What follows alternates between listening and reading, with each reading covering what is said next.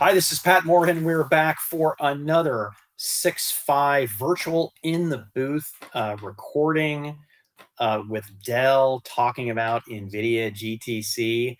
Daniel, I mean, here we are again.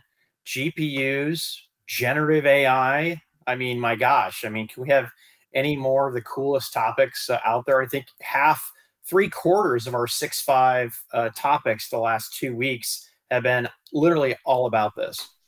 Yeah, it's really hit that inflection point, Pat, and it's going big. I mean, a year ago we were looking at the market trying to figure out what's going to be the big wave. You know, we've had the metaverse, we had these other things. This one's moving, but not only is it moving, but it's really practical. We're not getting just announcements. We're getting announcements and we're seeing things.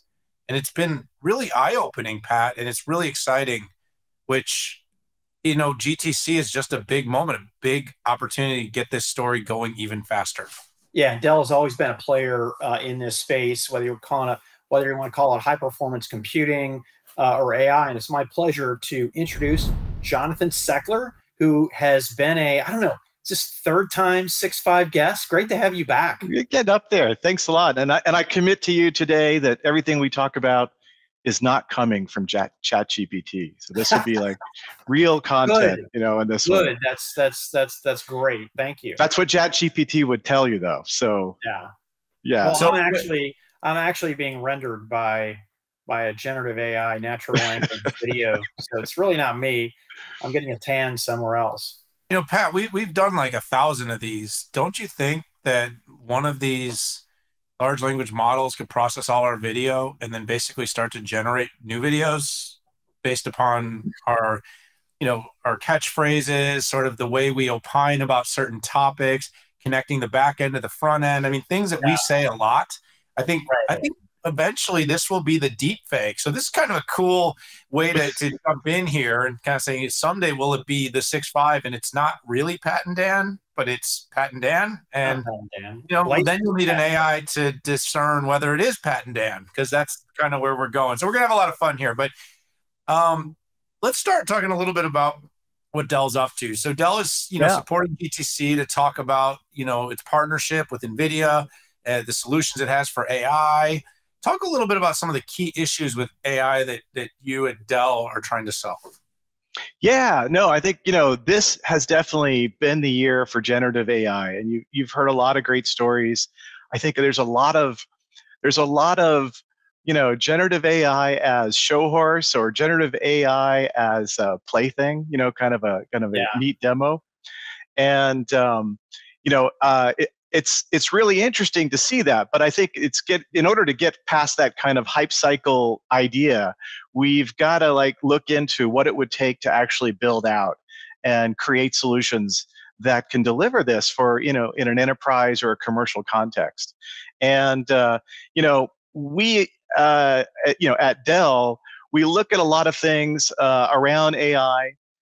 In our AI solution area, we've been talking about validated designs for AI, where we've built reference architectures, and we've partnered with companies like NVIDIA and VMware on a variety of ways to deploy AI.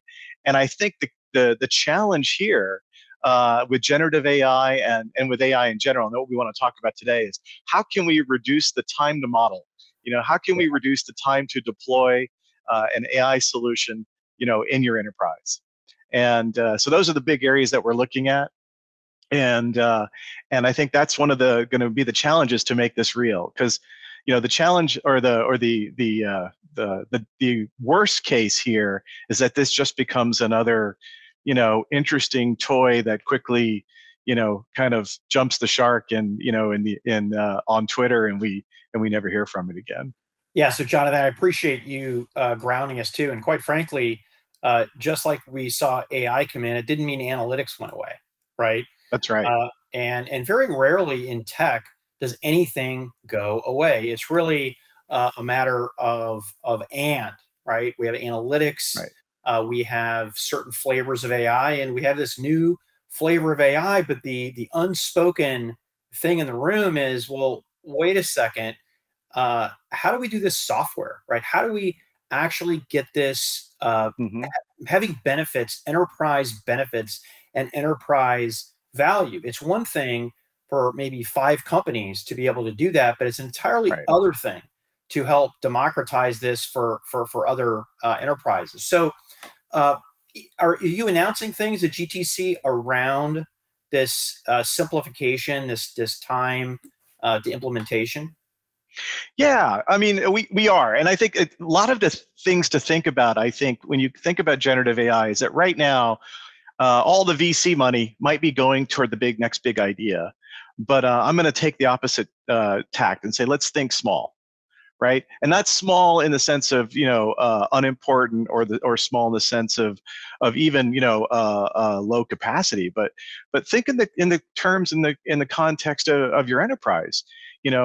The use cases for a generative AI type model deployment is more than just writing blogs and faking analyst podcasts, right? Just think, what you can do in a research setting, being able to find the right set of research to build new medical models, to build new technology, in a research setting. I was thinking the other day, with all of the news in the world about a variety of things, that governments and law firms can use generative AI to understand the right set of case laws, to find the precedent for things that they need to do. And so that's really where we're focused on here at Dell Technologies with AI, is how do we help customers build that innovation into their businesses, give them an architecture, give them tools that will allow them to build out those models at the scale that they're at, and that can grow with them, but doesn't have to be something where you have to put all of your proprietary or sensitive data out into the cloud, where anyone can work with it. And specifically, what we're announcing at here around GTC is a number of things. The first thing, the last time we talked, we was at supercomputing, I think, Pat, and we talked about how Dell has expanded their portfolio of servers for AI. We call it the XE series of servers, and the coolest one that we announced was the 9680. It's an 8 GPU, high capacity NVIDIA H100 based platform. And what we're announcing today is that now this product is ready to ship. We'll be sending out products. It's available for sale and is shipping by the time you get home from GTC. So it'll be a great I would say central piece to that large language model deployment that you're going to need to build for your next generative AI project. It was fun to listen to you say think small, but then you really followed it up by thinking big. I mean, frankly, using the open internet and creating a large language model has been a massive task, but at some point it actually does become somewhat commoditized. Everybody will get the same answers. And we've all seen that sort of thinking big is all about the incorporation of your vast data landscape. Both structured and unstructured, created in real time, and of course in your systems of record and in your storage and across the web. And so it's kind of interesting because I think it's the marketecture, the marketing of generative AI is incredibly impressive. And by the way, very exciting. I mean, look, I never intend to build another PowerPoint presentation again. I never intend to hire someone to build another PowerPoint presentation again. I'm going to hopefully just talk to my machine and be like, write a PowerPoint that fits my style of presentation, using this marketing spec, and off we go. And I mean, that's cool. Having said that, I think some of the things you mentioned, drug discovery, any sort of important quantitative research that can be used, it takes high performance computing. It takes AI. It takes technology that you're building. So talk a little bit about that. Like, I'd love to understand in your mind beyond this kind of hype cycle, which is real, but it is also hype. What is the other applications and use cases that you really see benefiting from AI and GPUs? That's a great idea. Like so when you talk about how applications are developing today, almost everything is using some kind of AI technique to go in. And I think, as Pat, you mentioned earlier, it's like, just because we start talking about AI doesn't mean analytics went away. Big data still exists. It's just it's just not that big anymore. In the scale of everything we can do. And and so with these solutions that we're bringing to market, like the 9680, that's obviously our flagship AI optimized server. But you can get similar results with any one of our ordinary powered servers or VxRail hyperconverged infrastructure with the right NVIDIA technology embedded in it, within NVIDIA AI Enterprise stacked on top of it, and you can start to see some of these applications come to life. And so I see I see a future where this idea of generative AI is becomes really useful in helping helping marketers, as you said, come up with a solid content that will be addressable and usable in the market, but more importantly, come up with the kind that businesses could come up with the kind of code bases, new materials in science, new, like I said, new drugs as well. These are all really big ideas that start from very known basis, from some kind of a known basis. And the important thing about doing all of this is that there's always this risk of starting. It's the fear of starting, or the risk of starting, that really, I think, holds most businesses back. We've seen that to try to deploy an AI solution, like a bespoke kind of thing based on your unique situation, can take 3 to 9 months or longer. And that's why we've developed these reference architectures, right? The Dell Validated Design for AI, has reference architecture use cases for, classic machine learning, deep learning, and just most recently conversational learning, or conversational AI. So, kind of like generative AI's little brother, of natural language processing, speech to text, text to speech, and those kind of things. So yeah, I think that's why I say start small. It's not that you're going to we're not gonna be able to create Michelangelo's Last Supper out of AI on the first day, but you can improve what you're doing, and that is the challenge, right? Businesses have to innovate. You can't stop innovating. We've spent 3 years throughout this, the pandemic and all of the churn that happened afterwards, et cetera, all about transforming IT and transforming business into something that is digital, that is in real time, that is, that delivers on-demand results. And you can't just stop now. And so we need to use these new technologies in order to keep that momentum going.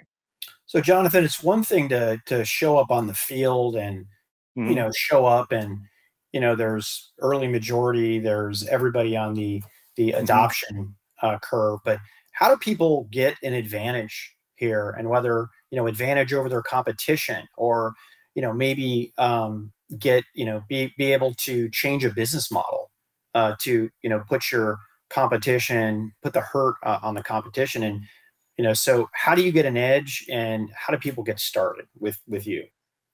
Well, I think the easiest way to start, or it's a great question, is that we need to help the customers build their solutions, and preferably build it into the environment that they're already used to.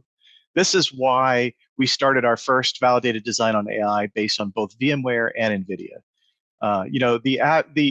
The typical organization out there, most companies, commercial organizations, have VMware in their environment.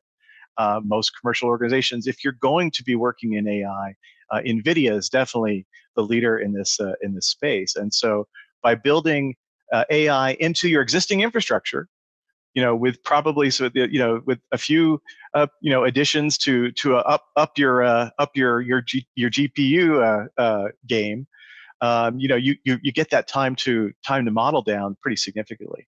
You don't have to start over with a separate environment that's separately managed, that is isolated from the other data sets in your organization potentially, right?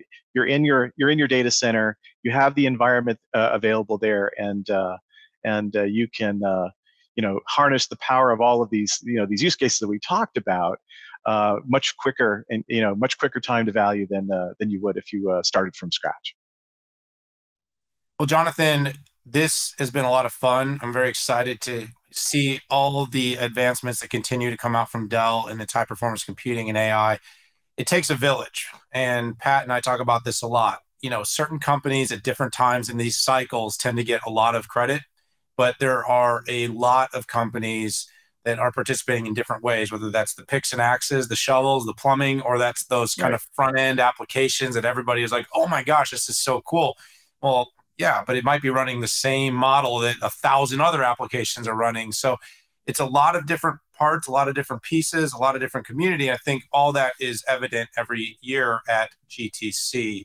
So, Jonathan, just want to thank you so much for joining us here for the 6.5 in the booth. Yeah, no, it's been a real pleasure, and like I said, I promise this is real.